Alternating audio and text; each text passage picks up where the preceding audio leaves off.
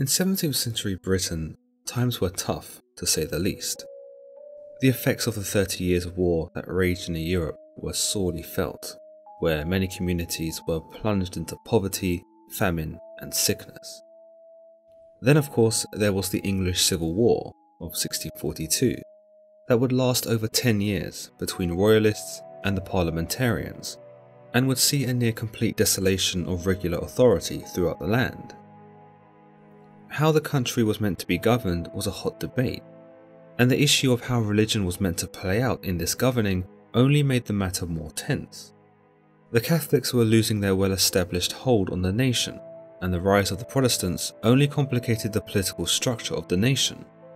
In short, England was a messy place to be in, and with the legal system collapsing under the weight of all of this, it made for a breeding ground of dismay, turmoil, and utter chaos.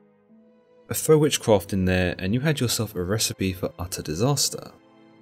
It was bad enough that people were superstitious already. Witchcraft had already raged across Europe, and thanks to the superstitions of King James, who really knuckled down on the supposed threat of witches, people were surely looking for more tangible forms of protection, as opposed to just praying. Rumours of demonic forces and devious entities lurking in the night only made communities more and more paranoid. And so, it is no wonder that in a time where people didn't really know any better, measures to curb witchcraft were sought out. In a time where many societies felt helpless to the goings-on around them, from the civil unrest to the collapse of systems, there was one problem they could certainly solve. Their thinking was simple: to catch a witch, you called a witch hunter. And so enters Matthew Hopkins, an unremarkable man who history can tell us very little of.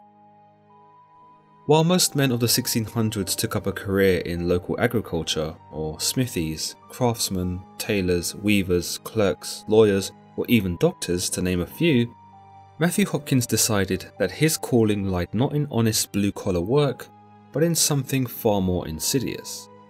Whilst he would become to be known as a witch hunter, he preferred a far more grandiose title of Witchfinder General, a title he claimed was an official title bestowed upon him by the government, but in actuality was just something he made up because, let's face it, he thought it sounded way cooler.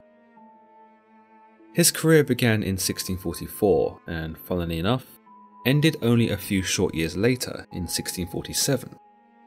He and his witch hunting buddies, some of which were women themselves, were responsible for the hanging of more supposed witches than in the previous 100 years. In fact, between the 2 years of his operations, he was responsible for over 300 executions of alleged witches.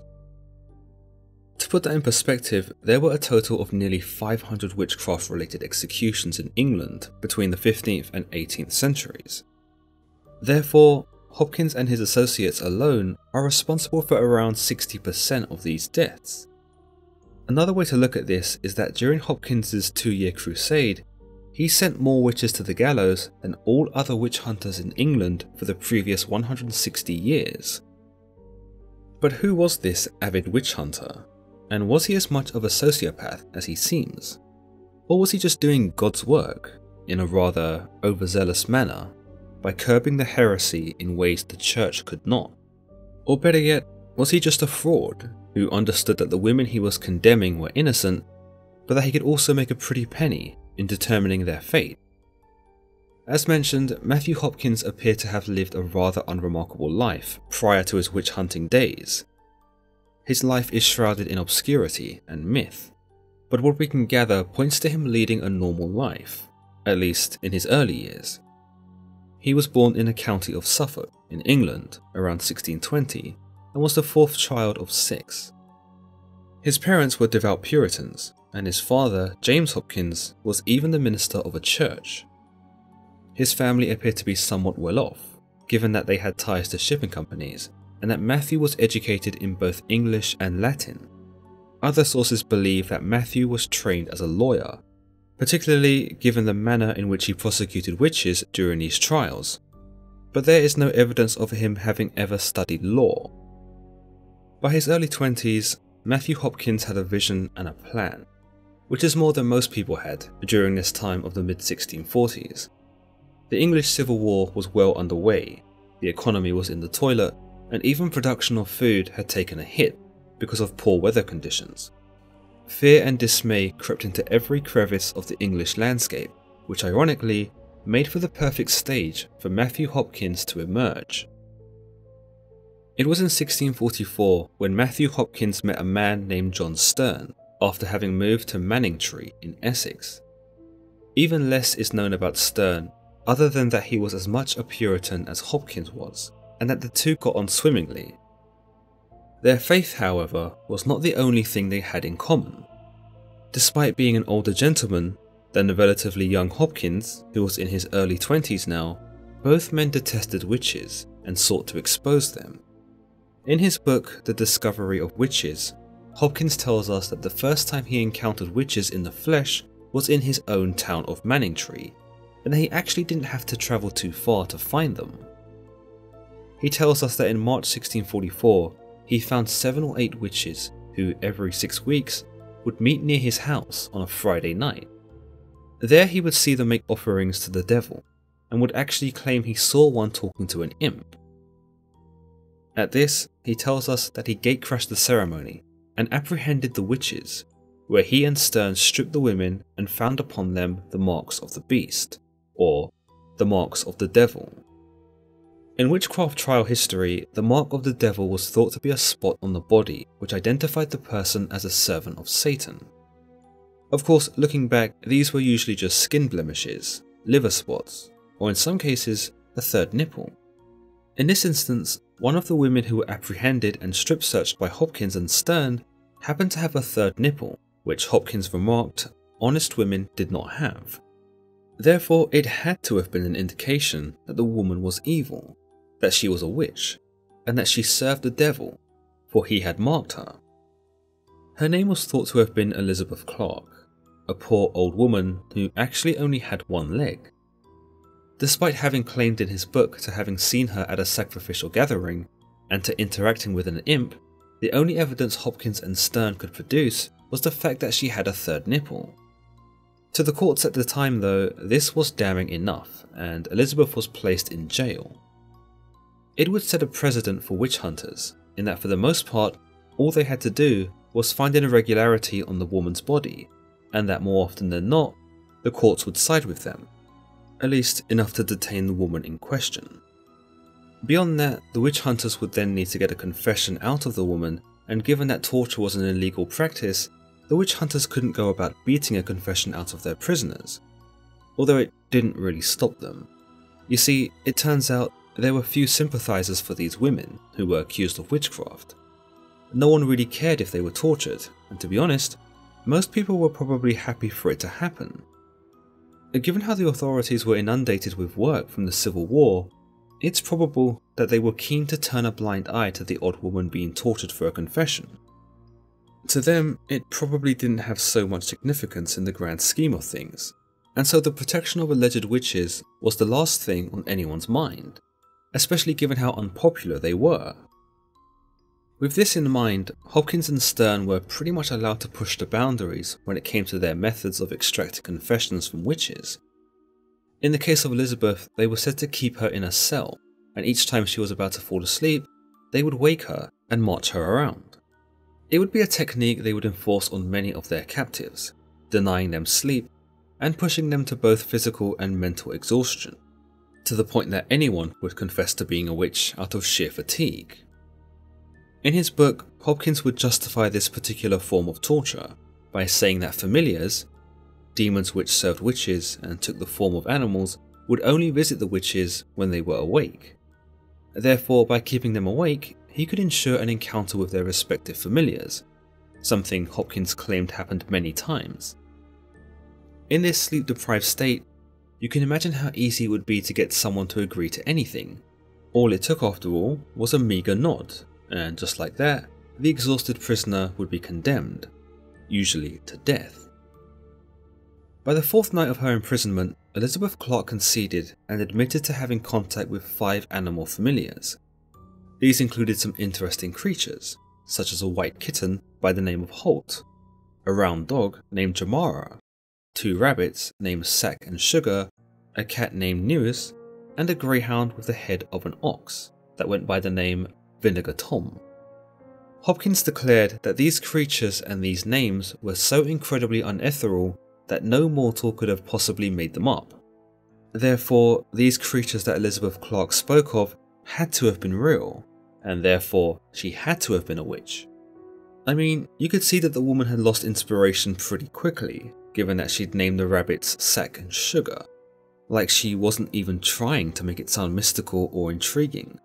But to Hopkins, who you might say didn't have much of a creative flair himself, decided that this was way too weird to not be witchcraft, and was therefore a total admission of Elizabeth's guilt. Elizabeth would also implicate several other witches from her town, and this would see Hopkins and Stern kept busy for the next few months. It suddenly seemed like there were more witches than Hopkins originally thought, and so with Stern, they expanded their team and even hired a group of women, who some might refer to as prickers, or something a little more eloquent. This witch hunting team scoured the area of Manningtree and interviewed, or interrogated more like, over 100 people who were either accused by others or suspected of working for the devil. 32 of the people questioned were found guilty under the same conditions as Elizabeth Clark, in that they had familiars or marks of the devil, or had been kept awake long enough that they openly said so. It would become known as the Chelmsford Trials, and in July 1645, 32 people, most of them women, were convicted and either imprisoned or hanged. Of these 32 people, one Elizabeth Gooding was thought to have never confessed. Despite being kept awake for an unknown amount of days, she maintained her resolve and did not give Hopkins the answers he wanted. By now, word of Hopkins' ability to find witches was growing fast and wide. He declared himself the Witch-Finder General, an official-unofficial title that he seemed to have brandished himself. In any case, it worked wonders for him, because soon other towns and communities were beckoning for his services. Hopkins was all but happy to oblige, of course, for a fee. As you can imagine, hiring Hopkins wasn't a cheap affair. In fact, there are cases where his fees became so ridiculous that taxes in certain areas had to be raised in order to afford him. But in order to justify his work, Hopkins was eager to give the people of these towns their money's worth, and this would lead him to start conducting more public interrogations. One of these interrogations involved swimming, which would see an accused witch dunked into a stream. There they were tied with rope, and sometimes made to hold large compendiums of the Bible. Once in the water, it was determined that if the witch began to drown, then they were innocent, but if they floated, because, they could swim, then it was determined that they were a witch, and that in some roundabout way, Satan had saved them. The other idea was that because they had renounced their faith as witches, they had also negated their baptisms, and so water now repelled them. You'd be relieved to know that the courts never took this form of interrogation seriously, but the townsfolk sure enjoyed the event, and found it to be an example of Hopkins' thorough and totally legit services. The second method often used by Hopkins and Stern goes back to these prickers we mentioned earlier, these women who the two men had employed. Their role was exactly what it sounds like. Using semi-sharp or blunt objects, they would prick at the victim's body, and should the victim not bleed or feel no pain, then Hopkins determined that they had located a concealed devil's mark on their body. Hopkins and his band of witch hunters were relentless in their quest to condemn witches. They worked around the clock to round up covens, and even infiltrated various social groups in order to drum up grievances and conspire with locals to get certain people incriminated. They would delve into the town's gossip and perpetuate the power of witches, causing more and more people to point the finger at each other. As you can imagine, what ended up happening was people started accusing their rivals, or people they didn't like, in the hopes that Matthew Hopkins, the Witch-Finder General, would take them away. More often than not, he did. Most of the witches that Hopkins took from these towns were indeed those who were shunned by society, including the elderly, widows, poor people, the homeless, and women who had turned down bitter suitors. Whilst many may have seen Hopkins's work as a grim necessity, there were those who were suspicious of his actual abilities. I mean, after stacking over 200 witches into prisons across England in just a few short months, sooner or later, someone was going to start asking questions. I mean, having that many prisoners was a problem in itself, because the prisons could not afford to keep them very long, given the circumstances of the Civil War. In fact, in some cases, barns were repurposed in some towns to serve as prisons, so that Hopkins and his team had ample space to store those he deemed as witches. Hopkins went after another witch in one of his more famous captures, this time a male witch by the name John Lowes, who happened to be a reverend in Bury St. Edmunds. Despite being an 80-year-old man, the reverend was said to be quite vocal and would often be up everyone's arse to be more God-fearing and be more saintly. So the town grew sick of him and accused him of witchcraft, hoping that Hopkins would take him away and spare them of his sanctimonious ramblings. Hopkins found something like a nipple on the reverend's head and 2 suspiciously shaped lumps under his tongue, which of course he determined were marks of the devil. Much to the enjoyment of the town, he also dunked the reverend in a moat, and given the reverend could swim and didn't drown, he was considered by Hopkins to definitely be a witch. Under further interrogation, he admitted to having 6 imp creatures that served him, and that he had killed 14 men by cursing a ship to sink, though this confession was later retracted. Despite this, he was still hanged, along with 17 others from the local area. But whilst the town might have been relieved that the reverend was gone, the fact that he was paraded about like an animal by Hopkins did raise some concerns, along with the fact that so many others had been killed under Hopkins' command, for seemingly little evidence other than a few marks. This was even more of a concern given that prisoners, like in the case of the reverend, were retracting their statements as soon as the torture was over, which cast some suspicion over the severity of Hopkins' methods. Pretty soon, the press was speaking out against Hopkins' torturous methods, and before long, the interrogations that involved swimming were banned. Noticing the growing angst towards him, Hopkins began to distance himself from some of the bold claims he had previously made, some of which included that he had stolen Satan's Book of Witches, and that he knew the names of every witch in England. The death of Reverend John Lowes would be something of a catalyst for the downfall of Hopkins. I suppose there may be some irony here, in that Hopkins' crimes against humanity had gone virtually unpunished, until he condemned a holy man to death. Had Hopkins angered his own God with this act? Or was the very public killing of a holy man just a step too far for the people of the 17th century? For another reverend by the name of John Gall of Great Staunton, it most certainly was. He began to preach about Hopkins' actions and condemn them as despicable. He even began to associate Hopkins' work with the purest forms of evil, and supplied the sentiment that if anyone was working for the devil, then it was Hopkins himself. He spoke endlessly of Reverend Lowes' innocence after his death, and sought to prove his innocence by collecting evidence of Hopkins' torture methods. It would even lead him to write a book about it, titled Select Cases of Conscious Touching Witches and Witchcraft, which totally rolls off the tongue, where he questions the actual existence of the imps and familiars that Hopkins spoke so boldly about. Interestingly, Gall also recognised a pattern of which types of people were condemned as witches, usually the elderly or women, those that were of course not in the position to resist the claims being put against them. He wrote, "Every old woman with a wrinkled face, a furrowed brow, a hairy lip, a robber tooth, a squinty eye, a squeaking voice or scolding tongue, having a rugged coat on her back, a skull cap on her head, a spindle in her hand, and a dog or cat by her side, is not only suspect, but pronounced for a witch." By this point, Hopkins was vilified by the very same communities that he had claimed to have saved. Having left these towns as something of a hero, he was now shunned by them for his horrific torture methods and fraudulent nature. After having started witch hunting a mere 2 years prior, he retired to Manningtree, and I would imagine kept as low profile as he possibly could. He didn't need to worry too much about that though, because in 1647, just a few months after his retirement, he died in his home from tuberculosis at the age of 27, where he was buried the same day.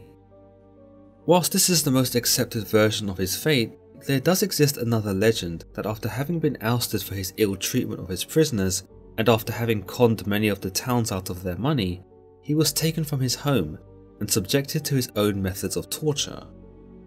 It's said that he was tied with a rope and thrown into a lake, but when he emerged from the waters on the account that he was able to swim, he was condemned as a witch and subsequently hanged.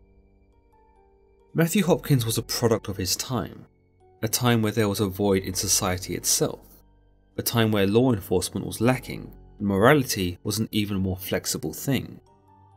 People were suffering from not just the stress of the political state of the nation, but also poverty, sickness, and general unrest.